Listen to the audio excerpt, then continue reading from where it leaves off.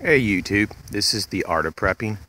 We're going to wrap up the series on food storage options for new preppers, and this is going to be part 4. We're going to finish these questions that we may have on how much food you should store and various other types of topics such as meal planners. So how much food should you store? Well, it depends on obviously how much time do you want to have in reserve to survive through. It may be just something that you're okay with, 2-week supply or a month supply. Just if there's a local occurrence that you want to overcome, maybe it's a really bad snowstorm one year and you get snowed in. And it's not unheard of in different parts of the United States to be stuck somewhere for, 5 to 10 days, maybe more. Sometimes there's really bad ice storms, that bring down the electrical poles. And what you have is maybe a week or two. 2 weeks is not completely unheard of. So what we have here is it's what your comfort level is and what your goals are.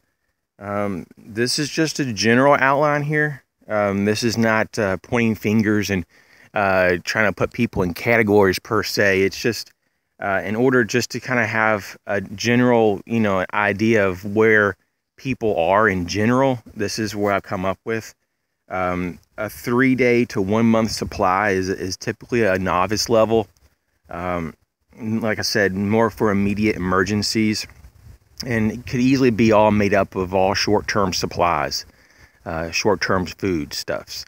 And obviously you could go and buy the premium freeze-dried kits and have, that in for your 30-day supply and just not worry about it for 25, 35 years. That's the way to go. You could do that too, but for the average person, it doesn't make sense to do that. You can just simply put in a rotation things that you already eat. It's a lot more simple that way, and go with that. Someone that's more advanced would be a 1 to 6 month, individual or prepper that would have that in reserve, and that would be obviously a mixture of the short and mid-term foods. So 1 to 6 months. I mean, that's pretty good. I mean, that would be more than the average person for sure. In the United States. And I think that a professional or a pro level prepper would have 6+ months of supplies, much more going toward the 1 year supply. If you can have 1 year or more, that is doing exceedingly well, and you should pretty much be able to survive, to my knowledge, most over 90% of anything that could be thrown at you. In fact, it might be even closer to 95% or more. It's just there's some of these things like massive grid down collapse that we wouldn't be able to get maybe some of the very larger transformers, and it could take upwards to the 1 to 2 year mark to get those from overseas, because we don't produce those here anymore in the United States. Those are the real scary ones. So EMP attacks or solar wind attacks. Those are the ones that can keep you up at night, just because it takes so long to recover from them. So, but they're very unlikely on some level, but they can happen. So that's just my thoughts on that. Obviously,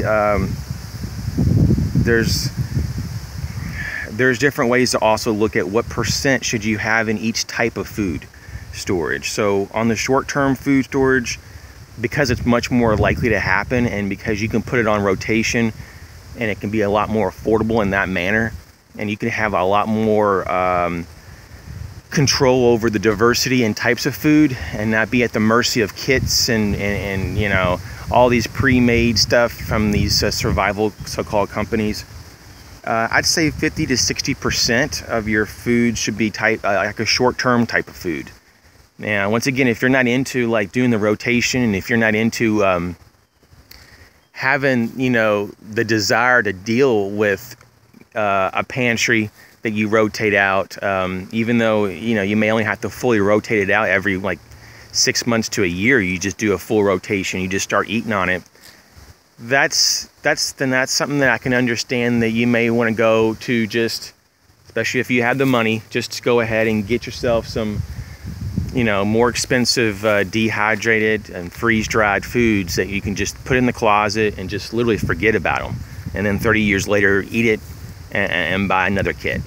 So that's a way. But for everybody else, 50 to 60% in short term, 20 to 30% in mid-term food supplies, and 10 to 20% for your long term, because statistically speaking, you're not going to probably be using that, or you know, that to use that is going to be a very low occurrence, but you so definitely want that. But by the time you would have the need to use your long term, though, you would have all your other elements we've talked about, like hopefully you would have some type of orchard, or you would have some type of garden, or you would have some type of livestock, you know, or chickens or something, you know. So you would have all these other aspects. So it's not like we always rely on just on food supply to get us by. It's starting to get a little windy out here. Okay, so the next thing is to have the largest variety possible. And as we mentioned briefly before, in the early days, the early pioneer days, the early days of the settlers of the colonies in the United States, what we had here was people that were brought in. There was a lot of dried food, and a lot of peas and lentils. And what we saw was that sometimes they didn't have ways to spice it up, or they ran out of spices, or it was a very expensive and rare thing to have flavor. And what happened was palate fatigue. Palate fatigue set in some people, and even though some of them had food still, what happened was that they literally starved to death because they refused to continue to eat, because they couldn't handle not having that flavor, or it was just bland. And after so many months, if not possibly years of eating bland food, they literally just refused to eat. And that doesn't sound like it would be logical, but it did happen. Now, talking about meal planners, you know, we're going to break it down simply as, you got to figure out first how many calories per person you're going to need. Okay? Now, if you're just doing not very much, obviously you can get away with pretty low numbers. So we're talking about, you know, emergency situations that you're going to need calories to do stuff to increase your survivability. Teenagers, of course, this is a very, very broad number. You know, you may be a lot higher than these, but these are minimum numbers. I would think would be somewhat decent.